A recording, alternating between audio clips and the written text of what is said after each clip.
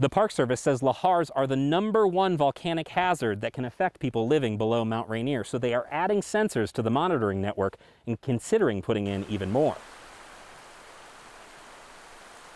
Mount Rainier has changed the landscape of Washington before and will someday do it again. But between cataclysmic eruptions, the volcano poses another threat to those living in its shadow. Huge mudflows called Lahars. Long ago, some made it as far as Puget Sound. A whole lot of work for not a lot of dirt. And that is why Benjamin Pauk with the USGS Nothing but rocks. Is getting his hands dirty. And the idea is to look for and detect debris flows coming down the drainage area.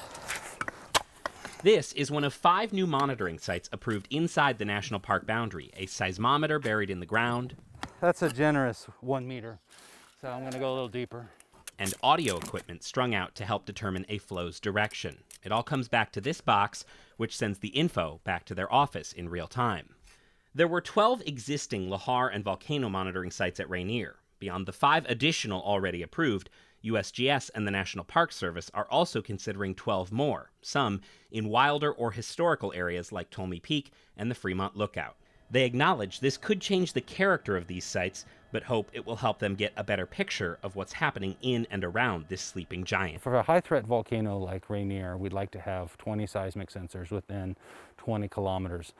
And we're not quite there at the moment.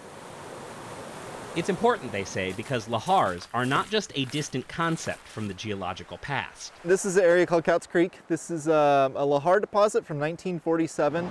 About 50 million cubic yards of material came down during that event in several pulses.